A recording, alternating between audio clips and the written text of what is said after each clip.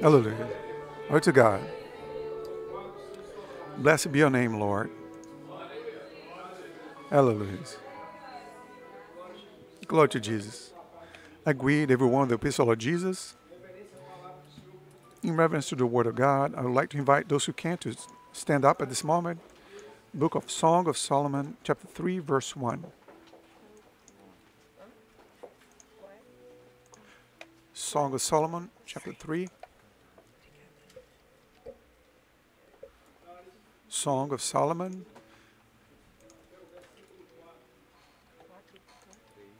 Song of Solomon, chapter 3, verse 1 until verse 4.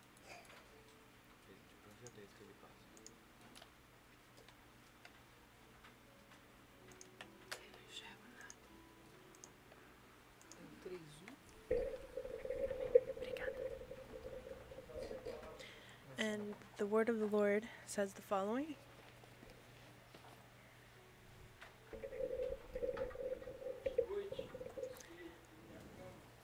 By night, on my bed, I sought the one I love. I sought him, but I did not find him. I will rise now, I said, and go about the city. In the streets and in the squares, I will seek the one I love. I sought him, but I did not find him. The watchmen who go about the city found me. I said, "Have you seen the one I love?" Scarcely I had passed by them when I found the one I love. I held him, and I would not let him go until I had brought him to the house of my mother and into the chamber of her who conceived me. Lord God, we glorify you for your word. It's okay. Everyone can be seated.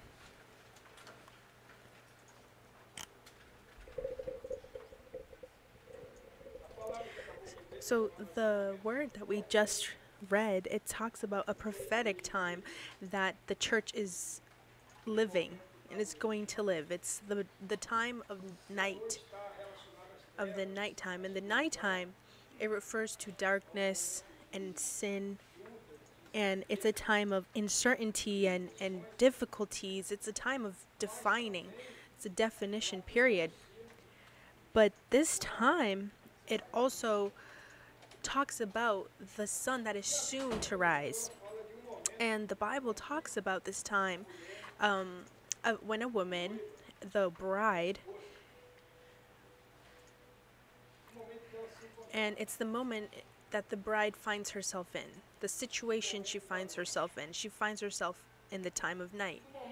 And during this time that the bride finds herself in, which is the bride, she finds herself in this darkness. And this is a time where she should be alert and attentive and aware. And when we look at Israel, they are the prophetic time frame for God. And it talks about the bridegroom, the bride, the husband, the wife. And there's a parable that Jesus used to talk about, and he used to talk about the 10 virgins. And they were all at a wedding where all of them had their garments and their lamps. And they were all lit at that time. And it talks about a time in where at a sudden time all of them started to take a rest and fall asleep. But it wasn't time yet to rest, because the moment that they were living there is they were waiting for their bridegroom. They were waiting for their husband. And the book of Songs of Solomon, it talks just exactly about this. It talks about a period of time in where the husband and the wife talks about his beloved. The wife is loved by the husband, by the bridegroom. And the wife talks about that during this darkness, during this time at night, she goes out to look for the one that her heart loves. And she starts to look for him, and then she notices something. It's that her husband wasn't there. She couldn't find him.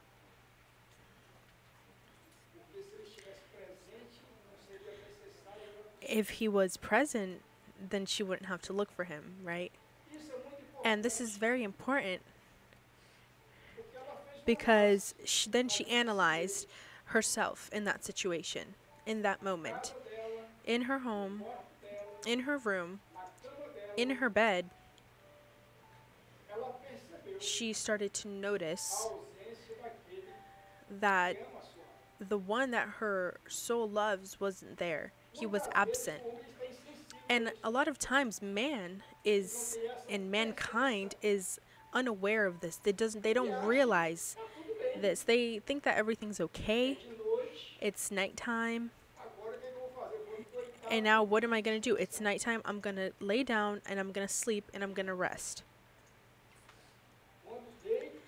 When I lay down, there's a verse in the Bible that says, when I lay down, I'm going to quickly fall asleep because God is with me. So when God is with me, or God is with you, everything's okay. You can lay down and rest. But when we notice that God is not with us, then it's time to react. And it would be good if that wasn't necessary, right? It would be good if we didn't even allow ourselves to not have God in our lives or not have the bridegroom. But in Brazil, we have this custom to close the door after we are robbed. We lock the door after we already lose. So we get robbed and then we lock the door. And when do we lose? It's when we don't give value to something. That's when we lose something. And we have to give value so that we don't lose. And the word says that at night I sought in my bed the one that my soul loves. She didn't seek just any random person. No, she was seeking someone that was important to her. They played a big part in her life. Someone that she loved. And someone that loved her. The love of her life. And there's a song that says, I have found the greatest love. And so she has found this greatest love, the love that cures all ailments and all infirmities, just like the song says. But at a determined period of time, this love went away from her life and was absent from her life. And when this happens, when a great love of ours leaves our lives, what do we feel? We feel empty without them. And a lot of the times, people are feeling this emptiness. There's a song that says, if in yourself there is an emptiness,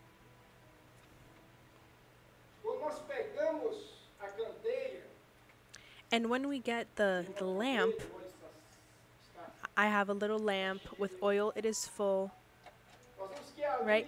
We see that the lamp is made of clay. But in the middle of the lamp, it has to be filled with something. There's a little space. And if it is not filled by this, by something, then it doesn't work. And when it is filled, in the past, they filled it with oil.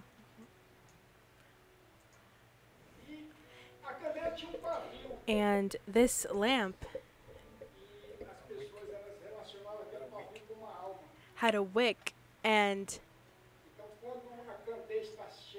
when this lamp was full of the oil, the wick wouldn't burn because of the oil. But when the lamp was empty, the wick would burn. And so our souls burn when we don't have the presence of the Holy Spirit in our lives. And in this moment, this woman was living this. She was living a period of darkness, of nighttime. She was looking for the one that her soul longed for. And when she realized that the love of her life wasn't there, she started to look for him.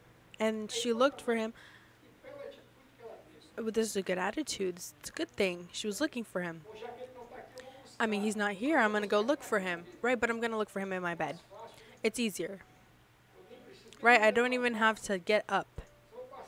Just start, feeling around, see if he's here. Right? But he was a little farther than that. And a lot of times we do this. We realize the absence of Jesus in our lives, the absence of the Holy Spirit. We feel that we miss them, but we want to start looking for him in our way and using our methods. We want to find him in our comfort zone, in our bed. And then she said whose bed it was. It was her bed. Or in my comfort zone, in my reasoning, my human reasoning, in my logic, in my way of finding him. Because in my human logic, maybe I'll find him. And today, this moment, this prophetic moment that we are living, a lot of people are thinking this way. That I'm going to serve God my way. I'm going to do it in the way I think is right. In the way that I understand that it should be. In my comfort zone. Right? They put their feet up. And then they're going to click the remote. And then that's how I'm going to find God. And so she was finding God in her area of comfort, in her bed. And the Bible says that what did she do? She didn't find him. God, Jesus, the Holy Spirit is not going to be found in your comfort zone. And when she noticed this, she started to take action. And then she said, okay, now I'm going to get up. I tried to find him here, couldn't find him in my bed. I was laying down, looked around, couldn't find him, so now I'm going to get up. Okay, that's better than before. That's something more. She took a position, and it's good that man takes a position.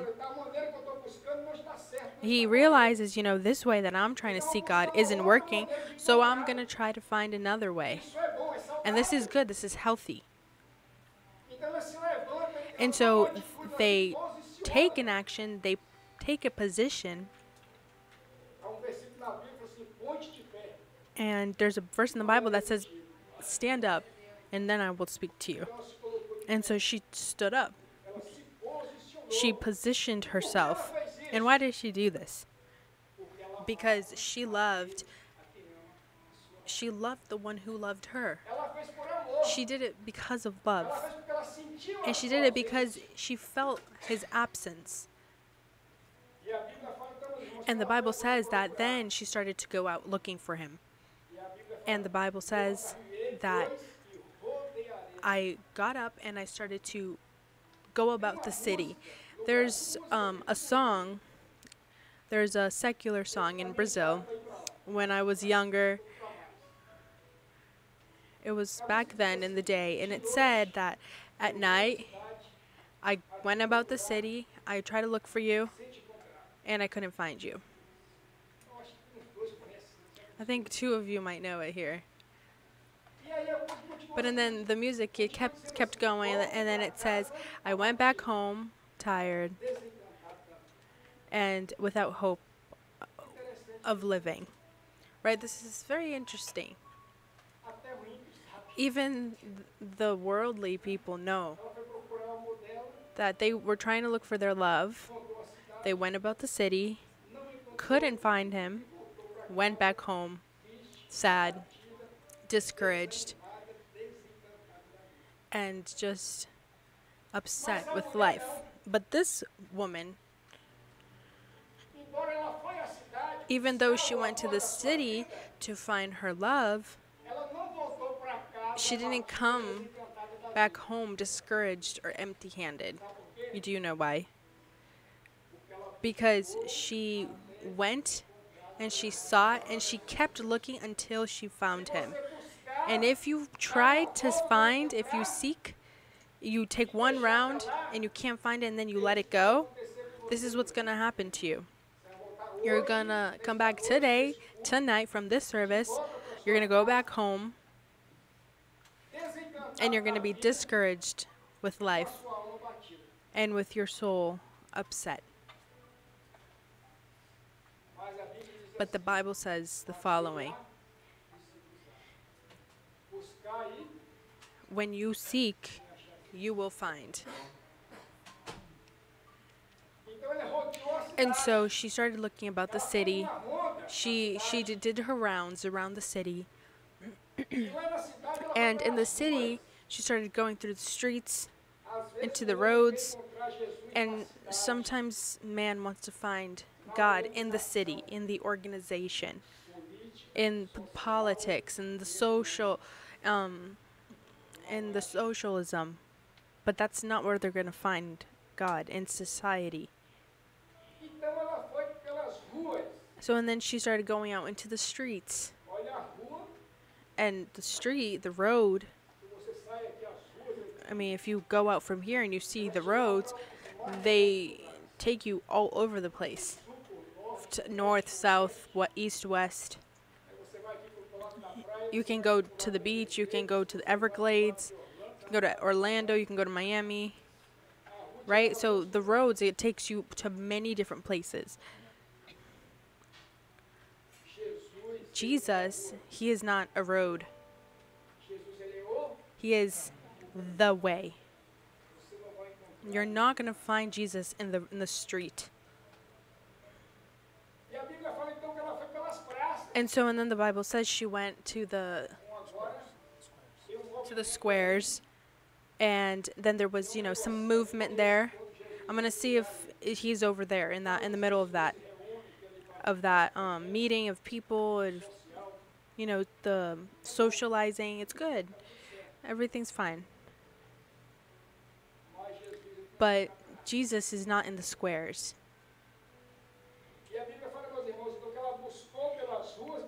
And so after she went and tried to find him in the streets, in the squares, in the common places, sometimes people keep trying to find Jesus from street to street, from road to road, to common place, square to square, from city to city, to address, movement to movement. But that's not where they're going to find Jesus. Because Jesus, he's not in the common places or the squares. He's not in the roads or the movements. I tried to find him, I sought him, but I did not find him. That's what the word said. So why did when she tried to find him, why couldn't she find him? Help me out here. Because she was looking at the wrong places. Looking at the wrong places. When Jesus died and resurrected, the ladies, our woman, went to his tomb. They went to his tomb to find Jesus. What was the answer that they got? Jesus wasn't in the tomb. He had resurrected. And Jesus said to them, "Why are you seeking amongst the dead people the one who lives?"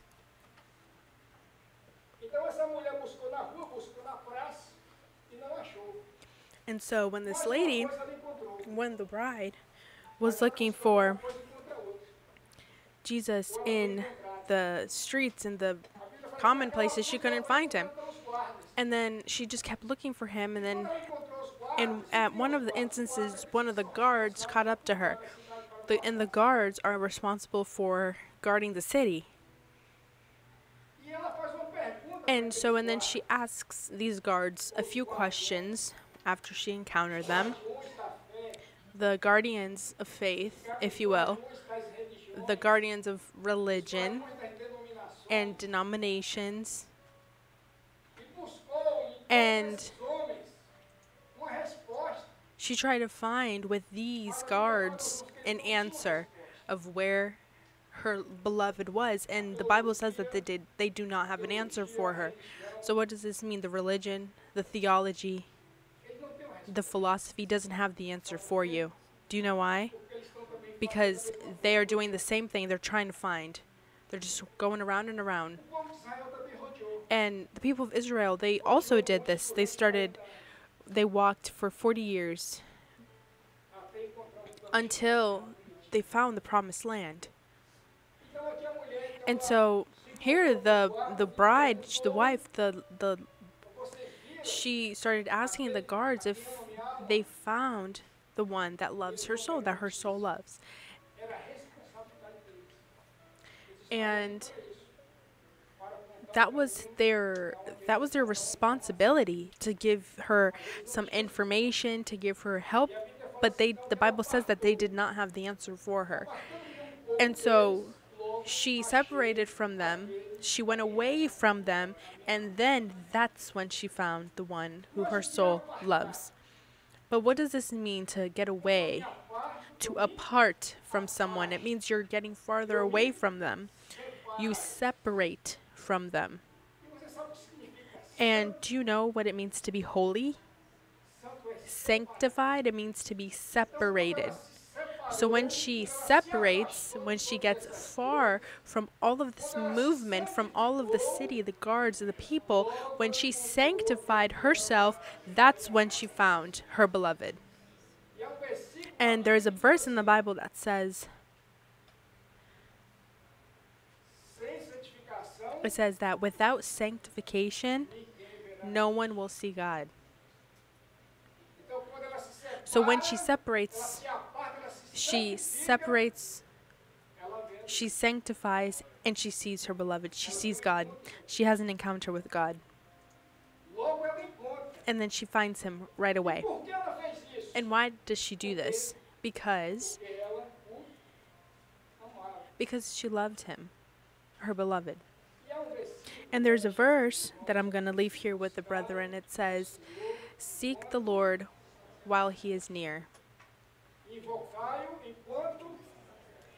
Seek the Lord while he can be found. And in this verse, it has two alerts. It has two announcements. It says, seek and find. Or seek while. Because for a little bit more time, you can still seek God. But there's still time now. And in the little time that she had, she was looking for the one that her soul was yearning, and the one that she loves. And there's another verse that says, "Seek me and find me when you seek me with all of your heart." And this is what this woman did. She was seeking him while she could still find him. She sought him with all her heart. She sanctified and separated herself that she could be with him once more. And so when she separated herself from the guards, she found the one that her soul loves. But now that she found him, and you, my brother, my sister that is here tonight, you that tonight has had an encounter, you that today is having an encounter with our Lord and Savior Jesus Christ, he is the one that this woman is talking about in this verse, that is the one, that is her beloved. It is Jesus. Jesus loves you. Jesus wants to save you. He has a new earth, a new heaven, an eternity to give you.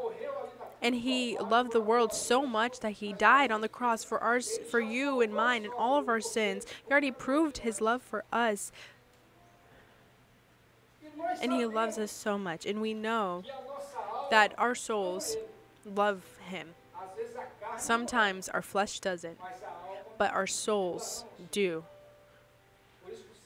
And that's why the servants of the path said that our soul thirsts for the living God. And so when she separated herself from the guards, she found the one that is her beloved. She has found her great love.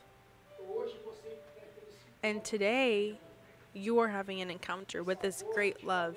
This love that I'm talking about that cures your pain. It gives you peace. It gives you comfort. It gives you refuge. It's a love that has already proved how much he loves you. It's proven. And you've already felt this presence.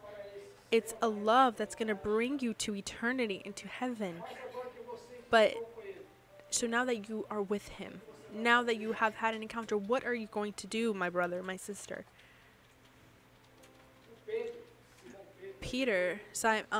Simon, he went into the synagogue on Sabbath, and on that day, Jesus was there. And when the service was over in that synagogue, Peter, he had a different attitude that all the other people had. What did he do? Do you know? Peter, he took Jesus to his house. And today, you have had this encounter with this great love. Do not leave here without him. Take Jesus to your house. Because the Bible says that believe in Jesus and you and your home and your whole house will be saved. And so, and then this woman, the bride, she did this. She looked for him until she found him, and then she brought him home, and she introduced him to her entire home and house and family. And so if you have found this love, do not separate from it. Do not grow apart from it. Stay close to it. Because this is their desire. This is his desire. His desire is that you take this attitude. And his desire is that you open your heart for him. And that you let him reside in your life, in your home, in your family. And she put him in the most special place in her house, which is in her bed, which is in your heart. Because the desire of the Lord is to reside in your home and in your heart. And she did this. And then she was rewarded by him. As soon as she took Jesus into her life, into her home, Jesus started to conduct her to her home, which is eternity, our celestial home. Because wherever he will be, we will be with him. Amen. So don't leave here without Jesus. Take him with you. Take him with you in your heart, into your family, into your home. Amen.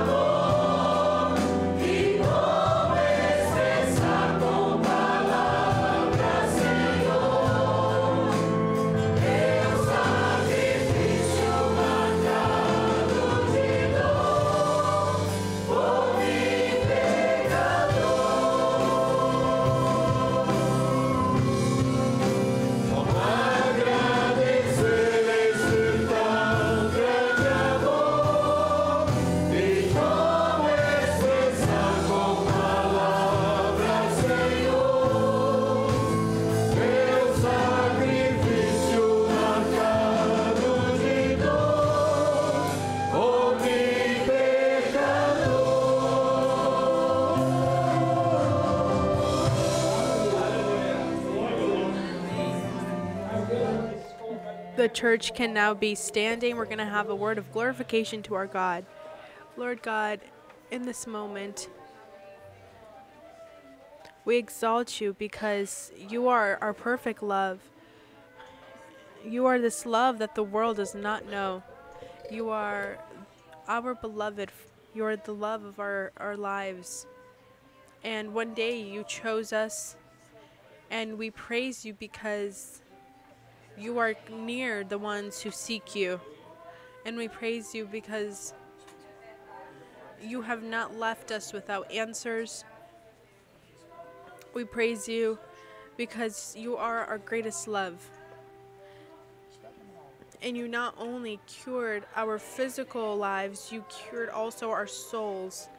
And you are ready to take us to eternity. And we thank you for this great love, for this day of joy.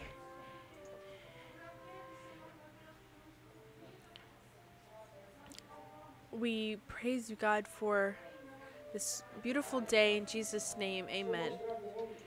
And today, Jesus showed that there was a man who has children that he raised in God's presence. But today they are no longer in the presence of the Lord. However, today God is giving him the conditions to reevaluate his life, come back to God, and as well as his children will follow suit right after him. God showed in another vision as well that there was a man who was walking around in the desert. He had no sense of direction. He was just walking around aimlessly. But today, God showed to this man that he had a place determined for him in a beautiful city. And then God showed him that in this city, there was a space that was being constructed especially for him. And this beautiful city is eternity, guys. It's heaven.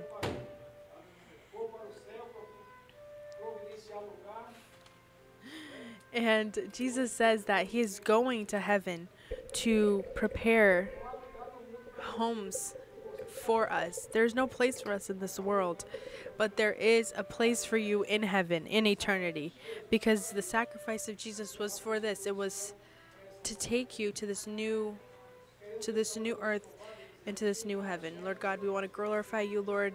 We are so thankful for this great love, Lord, for your grace, your mercy that has reached us. And we pray and ask, God, that no one can leave this place without the presence of your Holy Spirit in their hearts.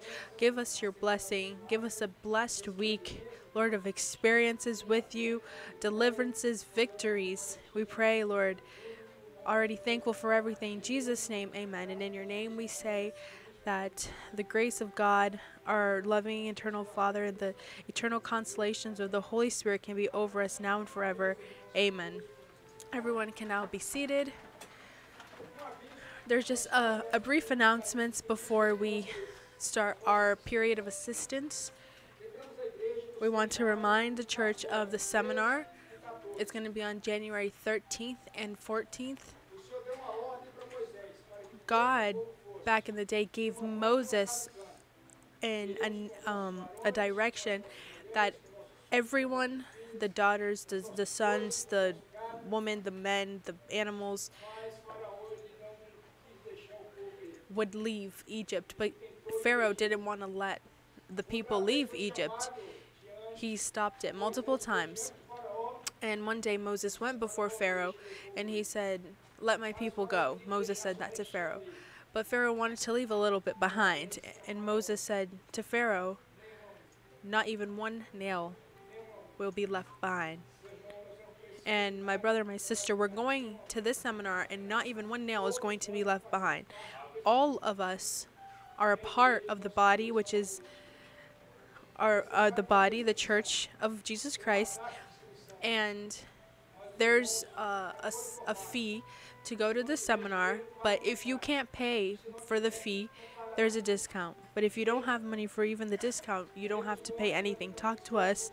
Tell us your situation. There's a bus that is willing to take you to this seminar because it's going to be near Orlando. But what's important is that no one is left behind. If you haven't yet signed up and did do your registration for the seminar, find one of us. We can help you.